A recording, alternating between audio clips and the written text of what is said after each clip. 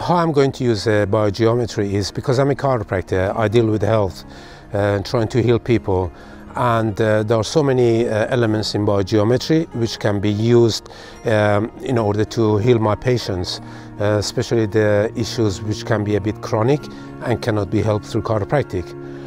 Also, I'll be using it in my home environment to neutralize the harmful effect of the radiation from the Wi-Fi, G5, and all the nasty product which is surrounding us basically.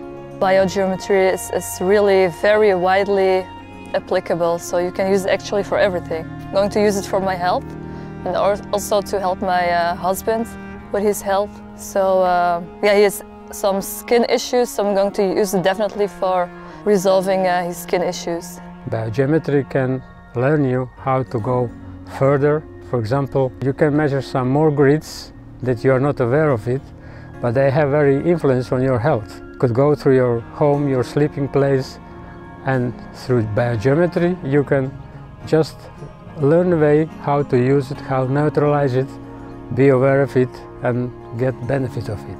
I will use this biogeometry within my healthcare work. I am a body talk practitioner, and what we do is to harmonize the body specifically to what's priority in the body to heal itself.